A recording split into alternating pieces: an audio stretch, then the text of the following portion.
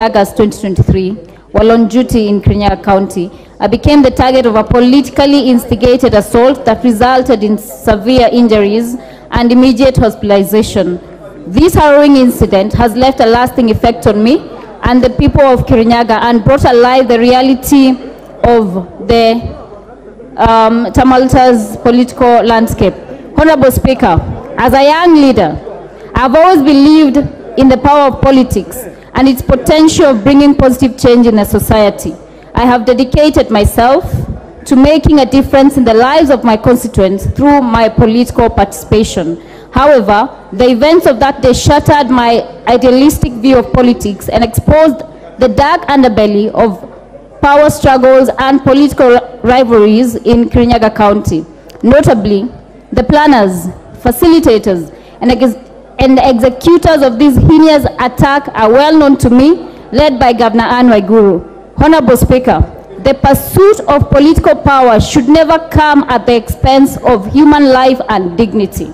It is unfathomable that some individuals are willing to go to extreme lengths, including resorting to violence, to achieve their political ambitions and neutralize perceived threats. The attack serves as a stark reminder that the space for young leaders in politics is often under attack and fraught with danger.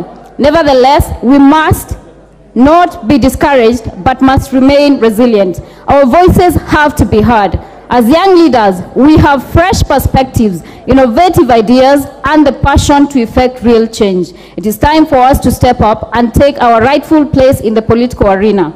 Honorable Speaker, my predicament is a call to action for all leaders. We must advocate for political tolerance and create space where differing opinions can coexist. Violence should never be used as an option for settling political scores.